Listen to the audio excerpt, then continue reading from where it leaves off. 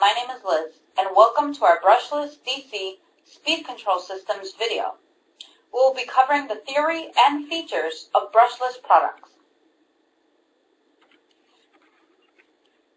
Which do you think has more power, the AC induction motor on the left or the brushless DC motor on the right? The typical train of thought is the larger the motor, the more power it has. However, when we compare these two products side by side, we can see that although the brushless motor is physically smaller, it has more power. It is a 30-watt brushless motor, while the AC motor is a 25-watt induction motor.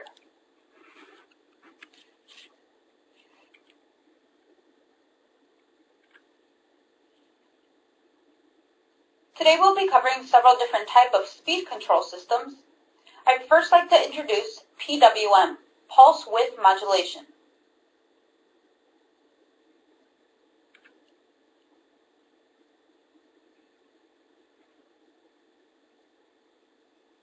Here we can see a fixed sawtooth frequency shown here. This dotted line is going to represent our reference voltage. Where the reference voltage intersects the sawtooth frequency, we can see the comparator turns on for a specific amount of time. And where the reference line intersects again, the comparator turns off. This is considered the overall on time. If we manipulate this line, we can see that the reference voltage now intersects sooner. This allows for a longer on time.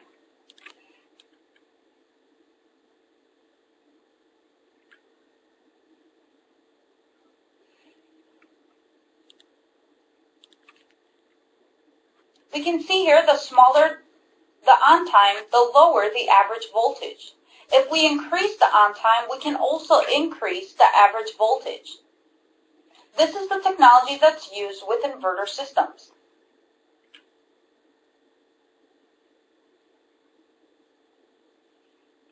We'll now discuss the inverters. What is an inverter? An inverter is a VFD, a variable frequency drive that controls the speed, torque, and direction of an induction motor. It takes fixed voltage, fixed frequency AC input and converts it to a variable voltage, variable frequency AC output. It outputs three phases. N is equal to 120 F divided by P, where N is the motor speed in RPM, F is the frequency in Hertz, and P is the number of poles. Internally in the inverter, there's a microprocessor which makes all of the internal logic decisions.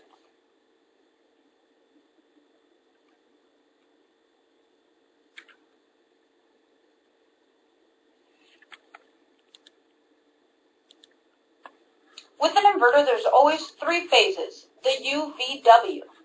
Here we can see the switching sequence of the transistors. Assuming 1, 5, and 6 are on, this gives us our first step. We can see that the phase angles differ by 120 degrees.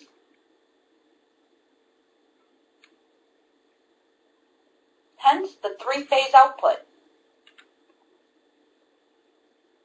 Here we can see the typical PWM voltage waveform after passing through an inverter circuit.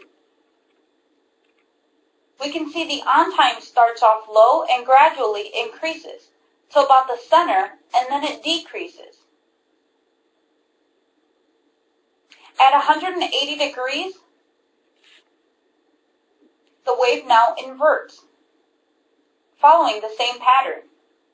Begins with a smaller on time and gradually increases.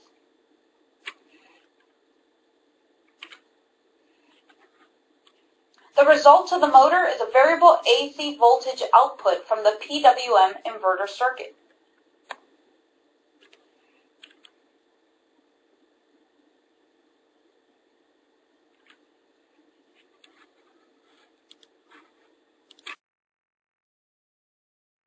This is the DC section.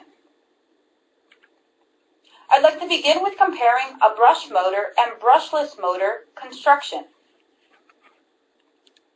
Here we have the brush motor with a wound armature in the center. So the windings are in the center attached to the rotor, and the permanent magnets are on the outermost portion attached to the stator. With a brushless motor, we have almost a direct opposite. We have the permanent magnets attached to the rotor and the windings on the outermost portion attached to the stator. Here we can take a look at another side-by-side comparison of a brushed motor to that of a brushless DC motor. With a brushed motor, we have actual brushes. These brushes rub against the commutator. We have the wound armatures and a permanent magnet. On the brushless motor, we have the rotor, the permanent magnets, a commutation magnet, which is used to manipulate the Hall effect sensor feedback. We have 3 Hall effect sensors.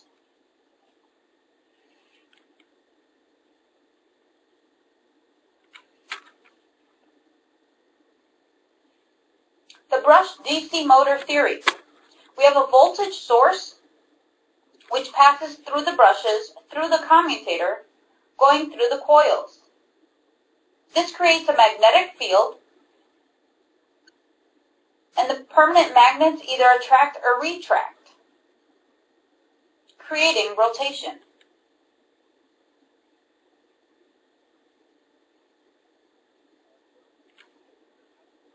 Some merits and demerits of brushed DC motors. The brush motors have physical brushes.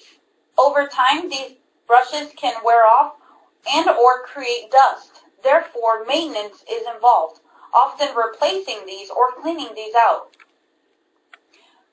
Because the brushes are constantly rubbing up with the commutator, there's electrical noise that can occur. Brush motors are relatively larger than that of brushless motors because the windings are in the center of the motor. Therefore, they have to be larger so that it can be able to dissipate the heat. There is no feedback on brushed motors. Therefore, the speed regulation is less when compared to that of the brushless product.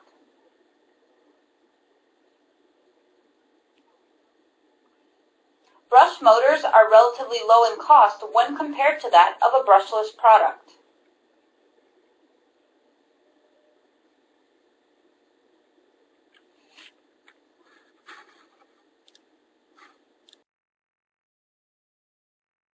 We have the brushless motor theory. The brushless motors have Hall effect sensors, 3 Hall effect sensors as shown here. They monitor the change in field polarity. Every time there's a change, they output 1 pulse.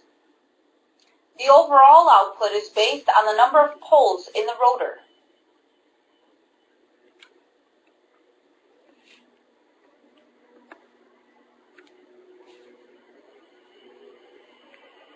The brushless systems have 3 Hall effect sensors. The Hall effects ICs are used to monitor the actual motor speed. This information is sent to the drive circuit, and the drive circuit is required to switch the windings in a specific sequence. There's always 2 out of the 3 phases on at any given time.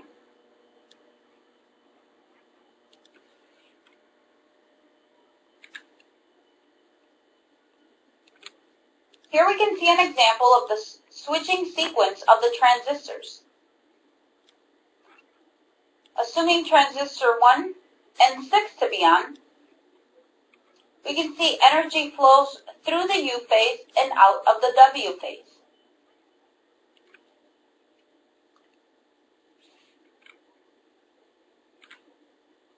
Here we can see a more simplified version. The brushless motor has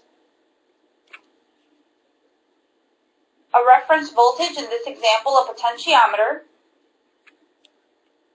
We have the Hall effect sensor feedback, and this information all gets sent to a comparator circuit, which then sends it to the current control circuit, which will output the proper amount of current to the motor, thus creating a closed-loop speed control system.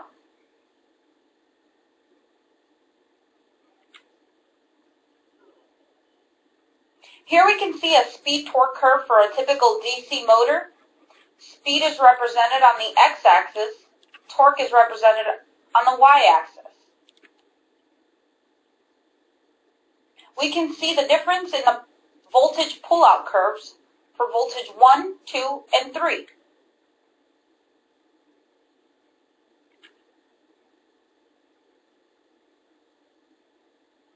With a brushless system, the speed control cycle operates continuously to maintain the set speed.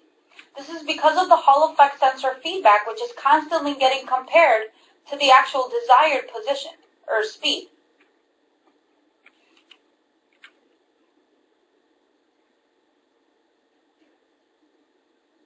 For our products, we have the current limit setting and the max voltage available.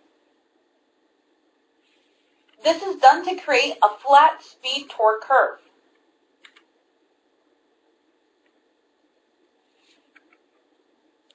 The motor can operate in the continuous duty region, in this example from 100 to 3,000 RPM, with a rated torque of 60 ounce-inches.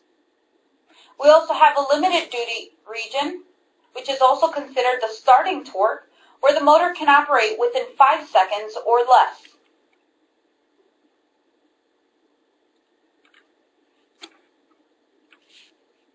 The current limit setting was due to the permissible torque of the gear head, as well as the design criteria for the actual motor, the physical frame size, the wattage, the heat dissipation.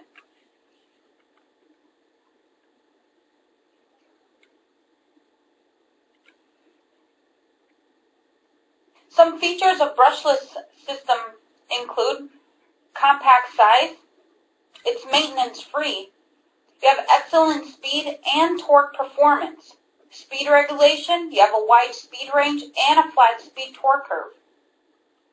Brushless products are also energy saving. Here we compare an AC motor to that of a brushless DC motor. We compare the same frame size, a 90 millimeter frame size brushless and AC 90 watt inverter controlled product. We can see that the brushless motor is much shorter, as well as the brushless product actually has more power, a 120 watt motor compared to that of an AC controlled 90 watt.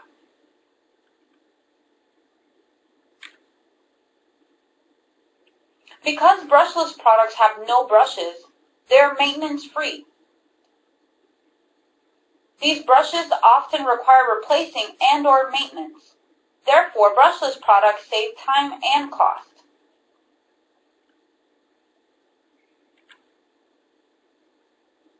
Excellent speed and torque performance. In this example, we're taking a look at a speed torque curve of a BLF series product. The BLF series has a speed range of 80 to 4,000 RPM.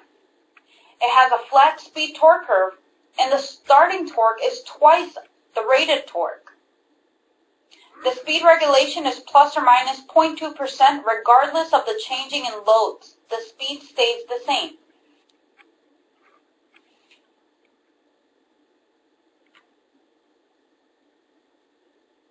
Brushless motors are also energy saving. They incorporate permanent magnets in the rotor, which generate little secondary loss from the rotor. Here we compare a BLF Series 60 watt product to that of an inverter-controlled AC motor 60 watt. We can see the BLF series has 50% less loss and approximately 23% less power consumption than that of the AC motor.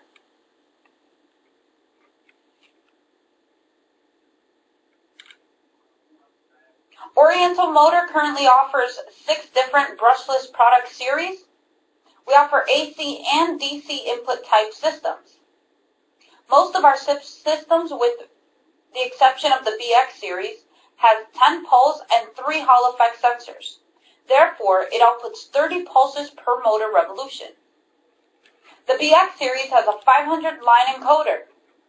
Therefore, it outputs 500 pulses per motor revolution. Please feel free to continue to view our brushless product videos.